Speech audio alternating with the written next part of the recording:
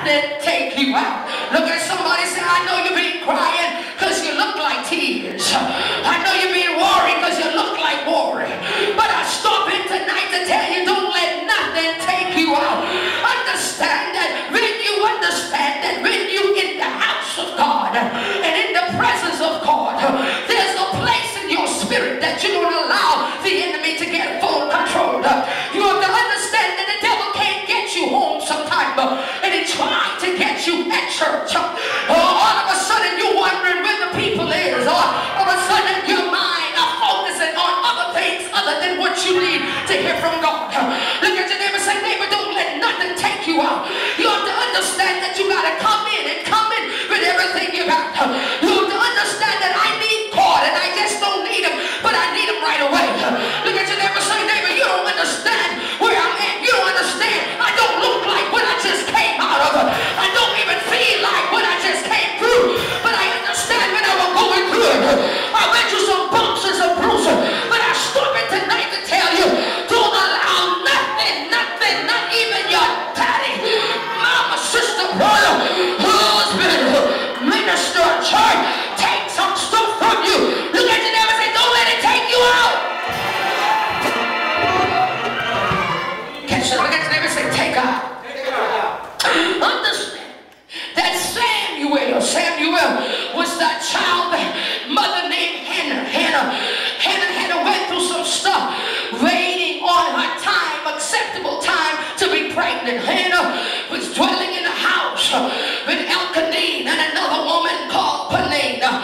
But understand that Peninnah was there first. Hannah just came along, and Peninnah was wondering what she doing here. And every time Hannah looked up, Peninnah is pregnant, and two of them had the same husband. Say neighbor, that's back in the day. But I don't know about now. Look at your neighbor, say neighbor.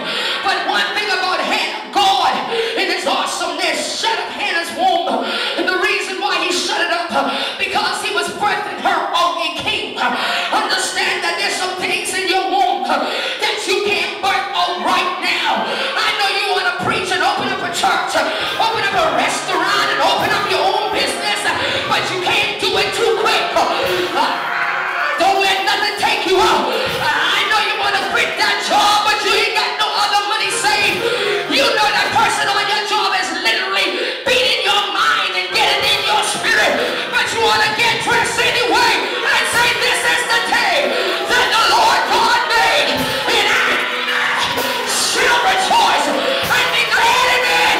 Don't let nothing take you out.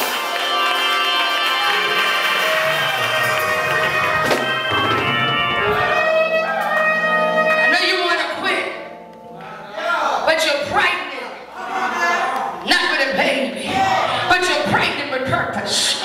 You're pregnant with destiny. Tell you never say the evil. And anytime you're pregnant with purpose and destiny, the devil knows it. The devil sniff you out. The devil want to sneak attack you. The devil want to aggravate you. But you better know, don't let it take you out. Here goes sword all the way down here. Here it is. Samuel is writing this book, and here goes King Samuel, and he say, listen here, he didn't come in the time that Hannah wants him, because every time Hannah goes to worship, she wants a baby. Don't you get a baby because your sister got one. Don't you want to navigate it because somebody else get one.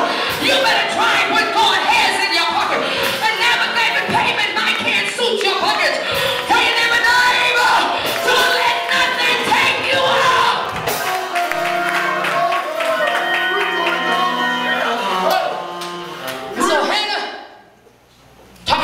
Her baby, she wanted a baby because everybody was pregnant. There's some folks, because you got Nikes, I want Nikes. You got Escalade, I want Escalade. You got church, I want church. We always want what another man's getting. And so one day God said, Hannah, I love you. I'm going to shut up your womb. Some of our wombs has been shut up for purpose of destiny. Tell you, I'm not boring. I'm not boring. I'm just waiting on my appointed time. And the Bible says when she went up, Samuel came down, and she named, she got to go to worship. Baby, if you want something to come out of you, you got to have to stand and go to worship. Hannah went up to worship, and the Bible says when she came down,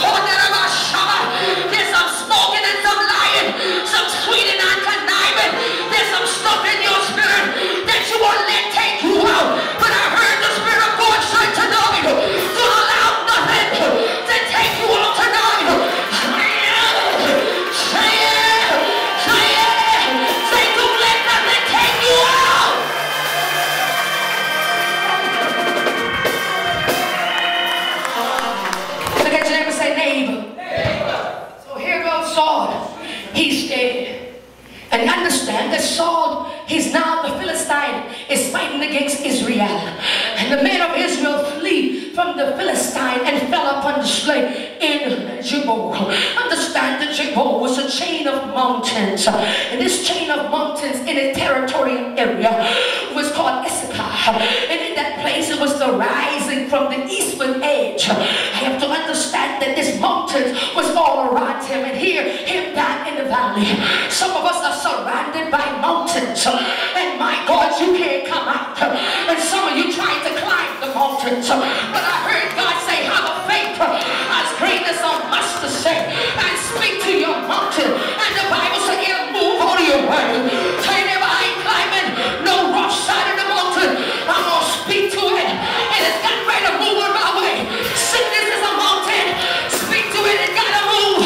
Lying and conniving, no joy of our shire. Whatever it is, don't let it take you out. Find you somebody say, don't let it take you out.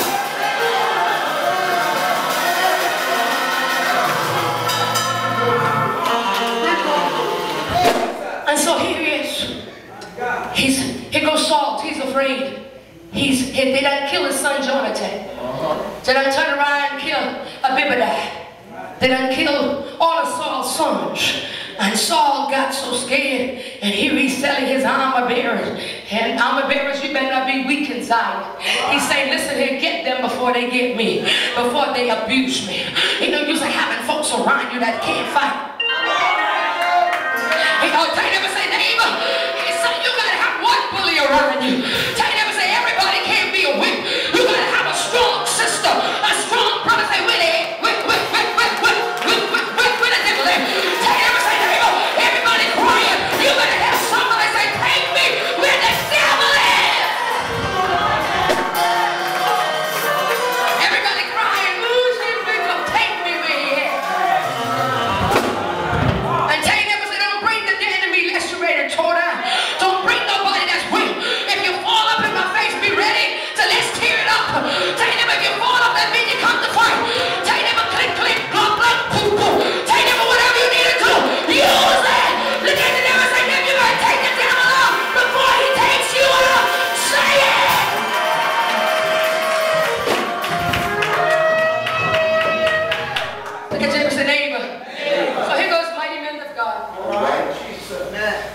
allowing the enemy to wipe them out. That's how it is with some Christians. Well, there's nobody in church. Look like everybody's leaving the ministry. I ain't want to come. I'm just going to sit here and I'm going to wait on the Lord. I ain't going to pay tithes. I